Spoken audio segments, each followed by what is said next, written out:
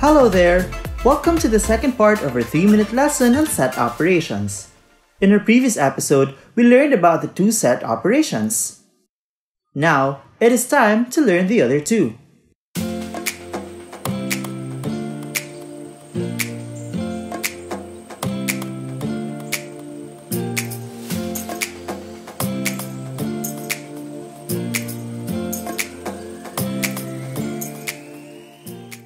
The third set operation that we are going to learn is the difference between two sets.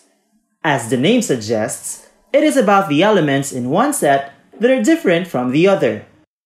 Let's take a look at this Venn diagram of sets A and B. These are the elements in set A. Now let's remove those from set B along with their common elements. With that said, we only have 3 elements remaining: 1, 3, and 5.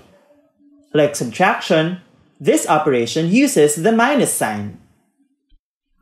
The fourth and final operation is the complement of a set. It deals with the difference between the universal set and another set.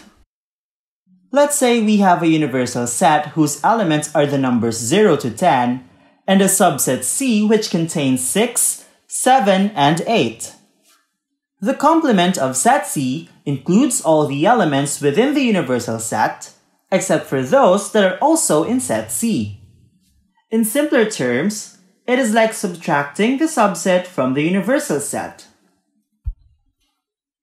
The complement of a set, or a set complement, is represented by this symbol. Therefore, the complement of set C is... Now, that rounds up our 4 set operations.